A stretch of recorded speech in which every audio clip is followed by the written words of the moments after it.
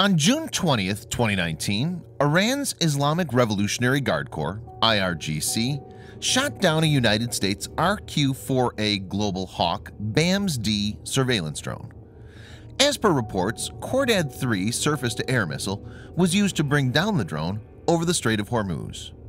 Iranian officials claimed that the drone violated their airspace, while U.S. representatives claimed that the drone was in international airspace. Russia's taken Iran's side when it comes to the location of the shootout, whereas France has said that its intelligence corroborates American analysis. A single RQ-4A Global Hawk costs $131.4 million, excluding R&D expenses. This makes it pricier than an F-35, which now costs around $90 million, and 10 times the price of drones like the Predator and Reaper. Many reports in mainstream media, especially in the West, have picked up on this, and seem to be creating a lot of hype with regard to Iran's military capability. In this video, Defense Updates analyzes why Iran downing an American RQ-4 Global Hawk means nothing when it comes to real combat. Let's get started. This video is sponsored by War Thunder. If you are, like us, fascinated by military vehicles and technology, I recommend you give War Thunder a try. It's a military vehicle combat game which you can download and play for free on PC, PlayStation 4, and Xbox One with cross-platform support. It has a huge variety of more than 1,200 playable aircraft, tanks, helicopters, and ships from the 1930s to the 1990s, which you can take to battle on land, in the air, and at sea on more than 80 theaters of war.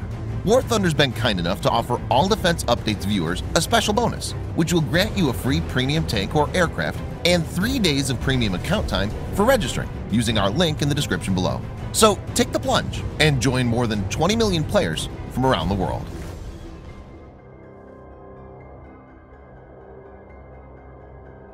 The Northrop Grumman RQ-4 Global Hawk is an unmanned UAV surveillance aircraft. The Global Hawk performs duties similar to that of the Lockheed U-2. The RQ-4 provides a broad overview and systematic surveillance using high-resolution synthetic aperture radar (SAR) and long-range electro-optical infrared (EO/IR) sensors. It's capable of taking high-definition and infrared images, as well as can intercept telephone and radio chatter. Global Hawk has a range of more than 12,000 nautical miles or 22,200 kilometers, can fly at very high altitudes of 60,000 feet, and can keep loitering for around 34 hours without break. It can survey as much as 40,000 square miles or 100,000 square kilometers of terrain a day.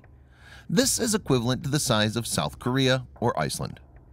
Global Hawk has no offensive capabilities and is dedicated to intelligence gathering.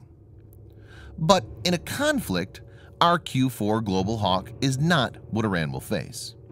U.S. will deploy F-22 Raptor, F-35 Lightning II, and B-2 Spirit. The Lockheed Martin F-35 Lightning II, which is a single-seat, single-engine, all-weather, stealth, multi-role fighter, is undergoing final development and testing by the United States. F-35's stealthy design makes it capable of functioning in extremely high-threat environments and initiate attack even against advanced enemy air defenses. It's capable of deploying a wide range of weapons that include smart bombs and anti-radiation weapons. F-22 Raptor is the first operational aircraft to combine supercruise, super maneuverability, sensor fusion, and stealth in a single platform. Supercruise is the ability to have sustained supersonic flight without having to use the highly inefficient afterburners. With this, F-22 can intercept targets which subsonic aircraft would lack the speed to pursue, and an afterburner-dependent aircraft would lack the fuel to reach. Apart from the excellent performance matrix, F-22 also has very strong stealth characteristics. Because of all this, it's actually considered to be the most potent fighter jet in the world. The B-2 Spirit was developed to take over the United States Air Force's high-value penetration missions. It's able to travel deep into enemy territory and unleash its weapons payload, which could include nukes. The B-2 is a flying wing aircraft, meaning it has no fuselage or tail. The incorporation of low observable technologies with high aerodynamic efficiency and large payload makes B-2 Spirit the most potent bomber in the world. There's still no operational bomber that possesses capabilities like the B-2.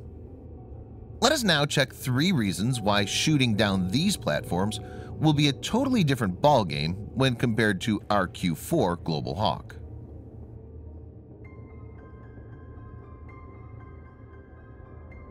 Global Hawk is a pretty big drone. It has a wingspan of more than 130 feet. To give viewers a perspective, this is similar to a Boeing 737 passenger jet.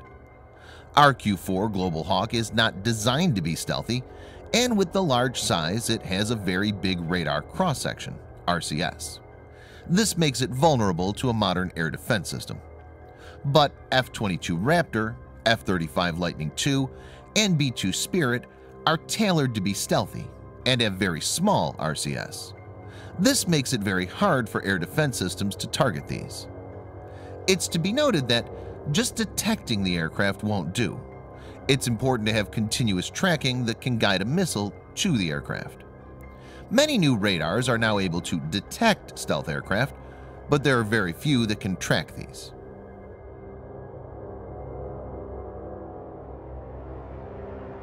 Global Hawk is not meant to dogfight. It has a top speed of 391 miles per hour or 629 kilometers per hour and very low maneuverability. B-2 Spirit has decent maneuverability, at least far better than a Global Hawk. F-35 may not be very good when it comes to maneuverability as compared to a few other modern fighters, but it's still far ahead of the game when compared to a drone like Global Hawk. F-22 is one of the most agile fighter jets. Its maneuverability is at the top of the stack and is demonstrated by its ability to pull off Pugachev's Cobra maneuver. Pugachev's Cobra is a demanding maneuver in which an airplane flying at a moderate speed suddenly raises the nose to the vertical position and slightly beyond like a Cobra's hood, before dropping it back to normal flight. This requires impressive engine thrust to maintain approximately constant altitude through the entire move. B-2 Spirit flies at high subsonic speed, whereas F-35 and F-22 are capable of supersonic speed. The much better speed and maneuverability mean that the American offensive fleet will be harder to knock down when compared to a remotely controlled platform like Global Hawk. This is because they can take evasive actions when targeted by surface-to-air missile. An electronic countermeasure, ECM, is a mechanism designed to trick or deceive radar. It may be used both offensively and defensively to deny targeting information to the enemy. The system may make many separate targets appear to the enemy, or make the real target appear to disappear or move about randomly. This kind of system can also jam enemy sensors by overloading them with too much information. ECM can be used effectively to protect aircraft from surface-to-air missile. ECM is not available to Global Hawk, but elaborate ECM capability is deployed by F-22 Raptor, F-35 Lightning II, and B-2 Spirit. With ECM, the American offensive force will be able to evade Iran's missile defense.